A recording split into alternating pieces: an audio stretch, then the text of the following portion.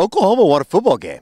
Welcome in. Eddie Radosevich, George Stoia here from Gaylord Family Oklahoma Memorial Stadium. Oklahoma, they win, which is interesting. Not only did they win, they beat that ass tonight. They played well. They played well. Dylan Gabriel with a school record 8 touchdowns, 23 of 36, 5 touchdowns, 423 yards, 5 through the air, 3 on the ground, George. And I think that's where we got to start. Offensively, a very good performance tonight for Dylan Gabriel, Jeff Lebby, and company. Yeah, no, Dylan was fantastic tonight. He missed on some throws here and there, especially in the first half, but he was really efficient throughout the game. I thought Jeff Lebby called maybe the best game of his career. I mean, the offense was incredibly efficient. It felt like they got back to somewhat of the basics. They were doing a lot of things, throwing it down the field. They ran the ball really well. Gavin Sawchuk looks to be like their starting running back moving forward. The offensive line played well without Tyler Guyton, who would typically be a big loss. Jacob Sexton came in and played really well. And they didn't make the dumb mistakes, right? Yeah. We talked all week, self-inflicted mistakes, right? Turnovers. They didn't turn the ball over tonight other than the muffed punt, which is obviously not on the offense. The self-inflicted penalties, I think they only had 1 pre-snap penalty tonight on a false start by Walter Rouse. So, and they didn't have those ones that would, kill a drive. Sure. And even then, I think they overcame a couple. I think they had one on the tight end. What's the tight end's name? Josh Fanuli, who we haven't seen because Blake Smith wasn't out there. They overcame that one. But no, the offense was fantastic. I mean, maybe the best offensive performance this year against a quality opponent in West Virginia. I mean, West Virginia has been playing really good football. So for them to do that, I think says a lot. Drake Stoops, we didn't even mention him. He was fantastic tonight. So offense, it really was clicking today. Career night for Drake Stoops. He ends up going for, I believe it was like 164, like 10 receptions, had an unbelievable grab there in the fourth quarter. I thought he got knocked out. Cheap shot. I still shocked that there was no unsportsmanlike penalties after that play, especially considering an entire fight broke out. The officiating, it is what it is at this point, folks. I don't know what to tell you. You're not going to get every call, and the officiating, I don't even want to talk about it, Eddie, because it's just whatever. Yeah, it was interesting, but let's backtrack. Let's go back to the first quarter. West Virginia takes the opening kickoff. They end up scoring. They go up 7-0, and I think that there was a lot of people, including probably both of us, that thought, oh shit, here we go. But the response, Oklahoma goes down and scores, and then they run off a bunch of 3-and-outs to kind of get that thing on the right track. Even with the Gavin Freeman muff punt, you're still able to get off the field. They missed the kick. It was a really good night, just kind of overall. And, I think that it was probably the most complete game that Oklahoma's played through the first 10. Yeah, no, it is. Other than maybe Arkansas State, which, do you really count that? Tulsa, it's up there. And, again, against a good football team. I think the way the defense responded to, Eddie, I know we talked a lot about the offense, but for the defense to give up that first long drive and then come back and play really well, I don't think West Virginia had another first down until the next 4 drives. They turned it over on downs one time. Reggie Pearson gets the pick. I think that was in the second half maybe. So they were really good tonight. Danny Stutzman being back, I think, was a huge lift for them. In the second half, they really shut them down. And then the offense was able to score to put the game away. And we've talked a lot about that, right? Is like when they can go score and go up 2, 3, 4 scores, you're putting it way out of reach. And I think that that's the biggest thing you take away is this team finally had that killer instinct. And again, against a quality opponent, I'm not saying West Virginia is a bunch of world beaters, sure, but that's a solid football team. And Neil Brown's done a really good job there this year. And I think that they expected to come in here and compete. So I thought it was, honestly, Eddie, other than the Texas game, it might be their most impressive victory of the season. Let's talk about the defense just overall. You got Danny Stutzman back today. He starts alongside Kip Lewis. Yeah. That looks like quite the tandem. Yeah, Kip, man, he's a stud. I mean, that kid is going to be a superstar.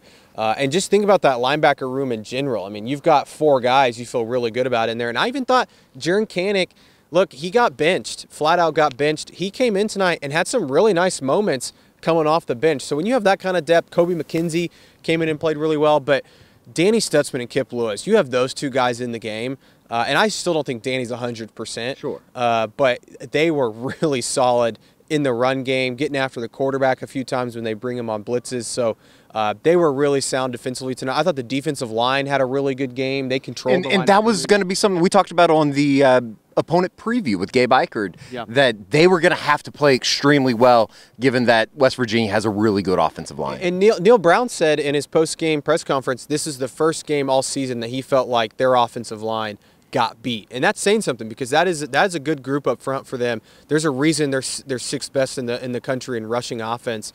So for Oklahoma to kind of shut it down, I don't know what West Virginia ended up running for. I think Brent said after the game they only had 100 total yards in the second half tonight. So to be able to do that is really impressive. And again, I think the defense has been solid all year. They've not been an issue. But for me, the story tonight is once again the offense figuring it out finally, and it gives you a lot of hope about this group heading forward, Eddie. I mean, we talked a lot about it all week. This thing could have gone one of two ways, and I get it. At Oklahoma, the expectation is to compete for national titles, and that's out of the picture. But if Oklahoma goes and takes care of business these next 2 weeks, they could maybe find themselves in the Big 12 championship game. They got some help today with Kansas losing to Texas Tech. OSU goes and gets blown out by UCF and just an awful game by them. Texas kind of screwed around with TCU. We'll see what happens with the Big 12, but this is really important to go finish this thing out, and I think today gives you some confidence that they can. A much-needed breath of fresh air for Oklahoma players, coaches, fans, everybody that is associated with the University of Oklahoma, maybe media. It was a very, I think, I don't know how to explain it. It was a very cathartic. Is that Cathartic. That's a big word. Okay, I think that's the word. Is it? I'm going to get roasted if it's not. It better be. We'll bleep it out or something. But no, it was a very good performance for Oklahoma tonight. 59-20, they win, and 2 games left in the regular season. A trip out to Provo next week, and then right back here at Owen Field with TCU in the Black Friday game. It's a little bit weird too that we were talking about this on the radio pregame show this morning. Final Big 12 Saturday in Norman. Yeah, weird. I mean, I guess that Friday game with TCU is still will be interesting, but it's weird. It's, saying goodbye to West Virginia. I don't know. I'm excited for the SEC, but I also I want to see how the season plays out, man. Like, this is such a big year. I think these last couple games, while some people are like, oh, what are they really competing for? Sure. This is a big step for the program. If they can get to double-digit wins, go play in a New Year's Six Bowl. It would mean a lot for this group, and I think a lot of these players, especially look how many young guys they're playing out there. You mentioned Kip Lewis. A lot of these guys are going to be back next year. This is really good, valuable experience these next couple of weeks, and they should win. BYU got their ass kicked by Iowa State today.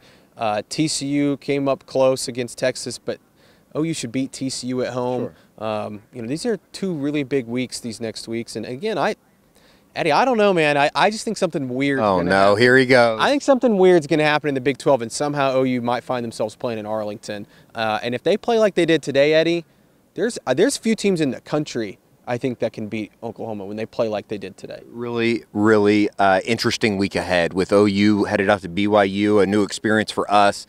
Texas going up to Ames next weekend, and then Kansas State playing Kansas, coming off of the loss today to Texas Tech, as you mentioned. So Oklahoma improves to 8-2 on the season, 5-2 in the Big 12, a 59-20 victory here in Norman, and everybody is smiling because George doesn't have to drop any F-bombs tonight on the Eskridge Lexus postgame show. Maybe I should, because they played a lot better when I did. So let's talk real quick.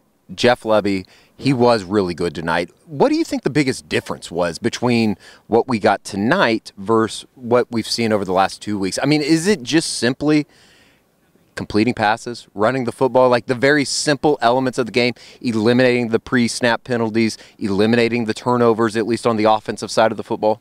I think it definitely comes down to execution. They didn't put the ball in harm's way. I mean, I can't even think tonight. I mean, Dylan had one maybe over the middle where it was almost picked off, but they really just held on the ball. Number one, they didn't have the penalties that set you back where you're behind the sticks to start. And then I think they got back to what they're good at, which is throwing the ball down the field. I mean, how many passes over the middle did they complete today? It was a lot. They were just throwing it down the field. Drake and Nick Anderson were unbelievable, both over 100 yards tonight. They did a lot of gap scheme stuff on offense in terms of running the football, and they stuck with Gavin Sawchuk, which was the first time we've seen them kind of really stick with a running back throughout an entire game. I still think Tawi's a little bit banged up, which is probably why. Sure. But, I thought they finally got him into a rhythm. I don't know how many carries he ended up with, but he played really well, and I think they just kept it simple, Eddie, and then they just didn't make the mistakes. And I think we so much just, Jeff Lebby's the scapegoat. And trust me, he deserves a lot of the blame, especially the Kansas game and execution. It does come down to coaching a lot of the times.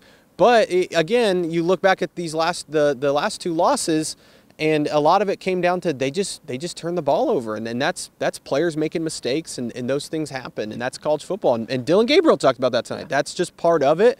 That's part of the learning experience, and I think that's part of Jeff also just learning as a play caller as he goes. Yeah. Real quick, before we get out of here, injury situation.